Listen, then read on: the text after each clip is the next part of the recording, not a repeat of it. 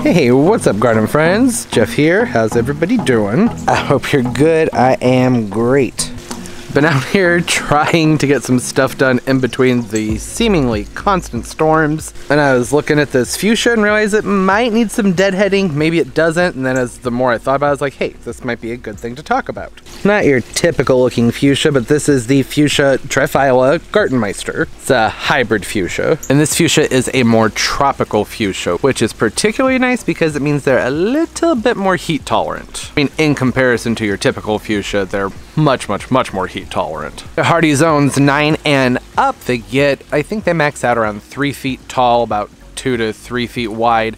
They do tend to grow upright when they're smaller, and then they kind of fall back and branch out and have more of a trailing habit, sort of, as they get bigger. Like you can see right here, this particular stem is doing its own thing. It's kind of been driving me crazy. Usually as those stems get bigger and bigger and bigger, they start to fall over, and makes much more sense. But there's a rebel over here in the basket. They like full to part shade. I have noticed, as with a lot of plants, that your flowering is going to be better with a little bit more sun, but not too much because they will scorch, and it's more afternoon sun that's a problem. Bright morning light for a couple of hours and then having it filtered throughout the rest of the day, typically okay with these guys. And just like a typical fuchsia, they are moisture lovers. They don't like to dry out for very long. I have noticed that, I mean, just like with a regular fuchsia, if you water these in the heat of the day, especially in the afternoon, doesn't always work out that well for them. These are less sensitive to that though than your typical regular fuchsia.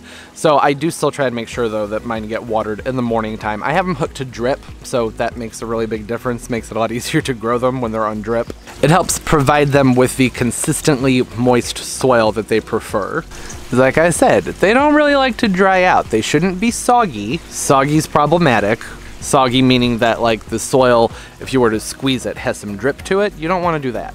That doesn't work out for them. And organically rich, consistently moist soil is important, needs to drain well, and slightly acidic is also preferred. Now this plant in particular, I picked up pre-potted, was super cheap. I was at Home Depot, they had 2 of them.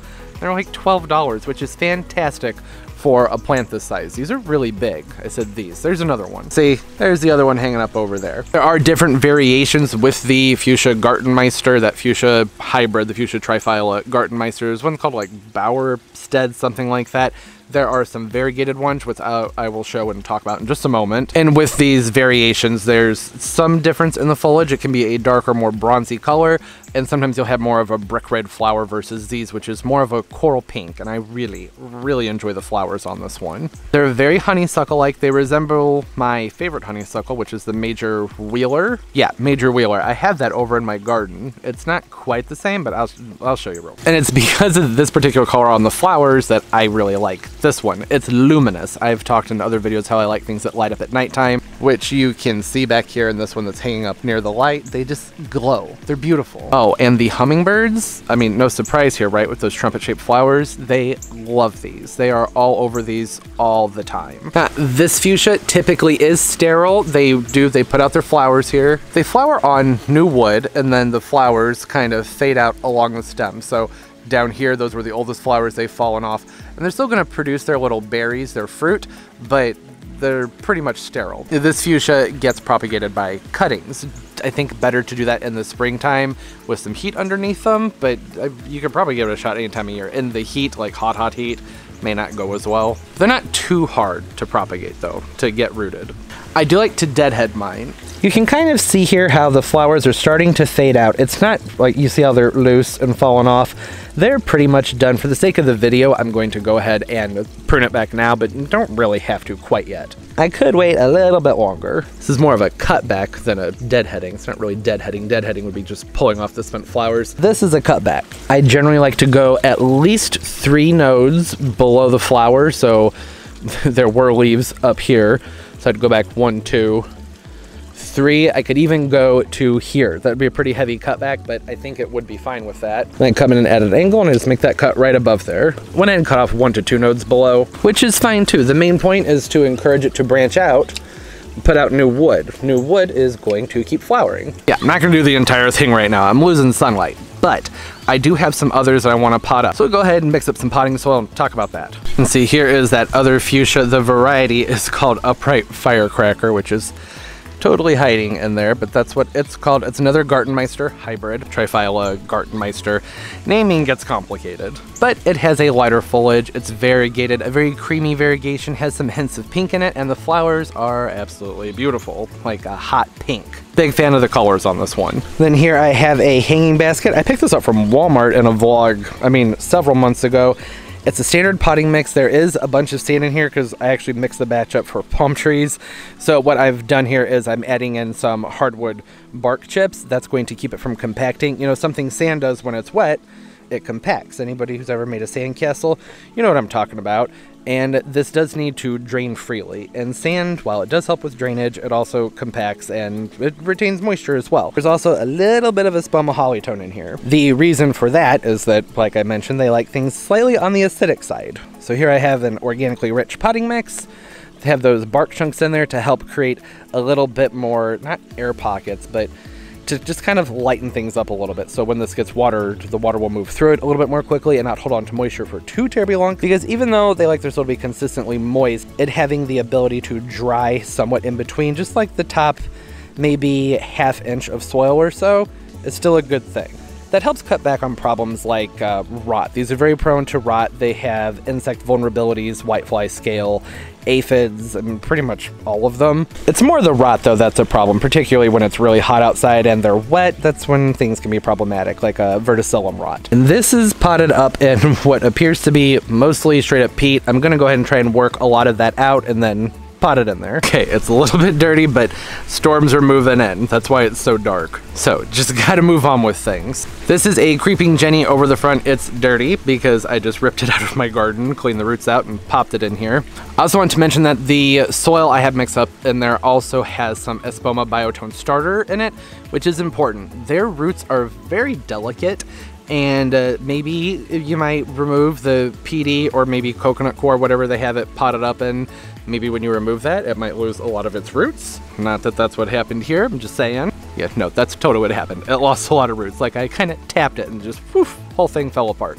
That means it wasn't well rooted in its pot anyways, which is no surprise because it was potted up in a medium that doesn't have much to it. These fuchsias are somewhat heavy feeders. I fertilize my fuchsias once a month with an all-purpose fertilizer throughout pretty much the entire growing season. So May, June, July, August, and September's tricky. September's tricky because you can overwinter these indoors fairly easily. So if you're going to do that, if you want to take them inside, it's best to stop the fertilizing about 6 weeks before it's time to move the plants in. So for me, that's about mid-October. So September, I probably wouldn't fertilize. It might get one fertilizing the first week, but it's kind of time to harden the plant off, which essentially means cut back on fertilizing, start to cut back on watering a little bit, adjust their light if necessary. So if it's getting a lot of light, then it would be time to go ahead and move that plant to a space that's more dark. With this plant, with the fuchsia, that's not likely going to be the case because July, August, September here, pretty toasty. When it gets warmer and warmer and warmer, as temperatures hit the mid-90s, I reduce the amount of light they get. Just helps keep them a little bit more cool. It does unfortunately influence their flowering, however. That part kind of stinks. The more light they get, the more they'll flower, but if they get too much light when it's hot outside, then that can be problematic. But that is one of the things that's so incredibly nice about this hybrid fuchsia, the Gartenmeister. They can take the heat so much better than your typical fuchsia can. It's a different look. It's not really a substitute necessarily, unless maybe you're just growing it because of the hummingbird and pollinator aspect. I have typically found the hummingbirds to go to these guys before they go to my other fuchsias. And the thing I like most about them isn't just that their flowers are gorgeous. I love the vibrancy of those flowers, but it's that I don't have to worry about them rotting in the heat of summer when things get wet. That's what happens with a typical fuchsia, and if you live someplace warm.